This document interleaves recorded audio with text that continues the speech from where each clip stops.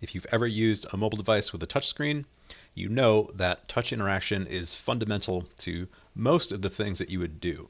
Everything from playing a game to doing mobile banking to writing text messages.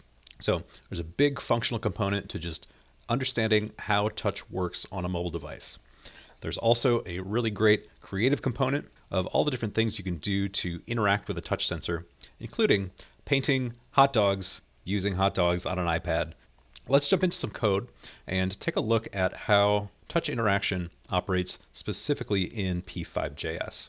So I've got an example sketch here, and I have this set up to track different touches on the screen. So I'm casting my mobile device here in the window on the right, and you'll be able to see as I touch my phone screen, I'm keeping track of individual touches. So one key difference to touch interaction versus using a mouse is that multiple touches can take place at the same time. And each individual touch is recorded in P5's memory as an object that has an X location or horizontal location, a Y location or vertical location, as well as a unique ID. So what you can see here on the screen is each touch point. Right now I'm putting 4 fingers on the screen, surrounded by a box, and then the unique ID of each of those touch points. Now, those just happen to be sequential because they're the only touches happening on screen right now. But if I let go of some of these, so I'm going to let go of the middle 2 here. All right, so now you can see we're still left with 0 and 3. So even though we only have 2 touches on screen, those remaining 2 are retaining their original unique IDs. So that's one piece of information that we can take out of that touches array to get access to exactly what's happening on screen. So let's break down in the code exactly how this is working. So most of that behavior is controlled by this block here that's inside of my draw loop. So this is a control structure called a for loop, and this is something that we're going to explain in greater depth in a different video. For now, just know that it is going to look through every touch on screen that's stored in that touches array. And for each one, it's going to pull out the X and the Y location and use it to position both the box that surrounds the touch as well as the text, which is labeling each touch with its unique ID. So for example here, we're accessing each element in that touch array and then pulling out its X property with that .x syntax. And all the other numeric information that you see here in this block is simply for setting the width and height and location of the objects that you see on screen. That information that's saved in the touches array is stored in P5's memory regardless of whether we're using any of the touch event functions in our code.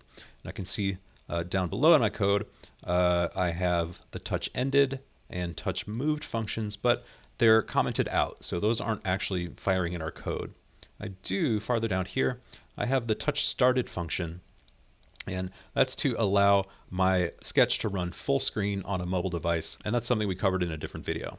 So sometimes that touches array works in conjunction with the touch event functions. Sometimes it works totally independent. It's really just up to how you set up your code.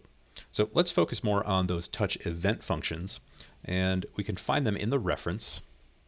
So here we are in the events section, and I can see there is a subsection for touch. So I've got information about that touches array. And then I have my 3 touch event functions.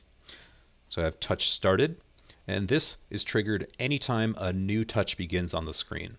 So it behaves very much like the mouse pressed event function. And in fact, if we run a sketch that has touch started in it on a non-touch device, the behavior defaults to mouse pressed. Next we have touch ended. So this is triggered anytime an existing touch ends, and it behaves a lot like the mouse released function. So if we try to run function touch ended on a non-touch device, it'll behave like mouse released. And last but not least, we have touch moved. So this is triggered anytime an existing touch moves its position on screen. And this behaves like the mouse dragged event function on a non-touch device. Let's jump back to our code and talk about a few key limitations of those touch event functions. So I'm going to come to my code here and uncomment this function touch ended. And right now I have this line of code that's drawing an ellipse in the center of the screen. And so I'm showing this as an example of, maybe I would want some sort of interaction that would draw a shape to the screen when a touch is ended. So I'm going to go ahead and save this. And then let's refresh on my phone. And let's see if this actually behaves the way that I'd like it to. So I can see the same behavior. I can have multiple touches. They're all labeled and in the correct position. Now when I let go, I don't see that ellipse on screen. And so this illustrates one of the key properties of these touch event functions is that they're more or less instantaneous. So just like other event functions, they're only triggered for one frame after the draw loop runs. So that's not enough time to actually see an ellipse on screen. So if we wanted to have some sort of visual change triggered by one of our touch event functions, we'd need to set up something more persistent than just an ellipse that's going to appear for a 60th of a second, which is more or less invisible. So I'm going to comment out that touch ended function, and let's move on to this touch moved function. So let's see how this is going to behave. Up at the top of my code, I have a variable called gray, and that's being used to store a grayscale color value.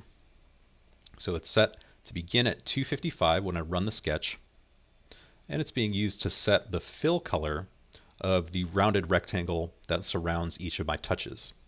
So while the sketch is first run, those rectangles will be filled with white. Now that I've uncommented this touch moved function, anytime I move a touch point on the screen, I'll get a random fill color that's more or less a light gray. So let's go ahead and save this, and I'll refresh on my phone, take it full screen. So now you can see anytime I move, I'm getting a range of different randomly selected gray colors. So that accomplishes my first goal of using a touch event function to trigger a more or less persistent change, or at least a visible change on screen. But this also helps to illustrate another key characteristic of touch event functions, which is that those touch events can be triggered by any touch. So right now you can see that anytime I move either of those touch points, both of my fill colors are affected. So by default, that touch moved or the touch ended or touch started functions are not specific enough to target individual touches. It's just any touch that's ending or moving or beginning respectively. Okay, so that's an overview of how to use touch event functions and the touches array in p5js.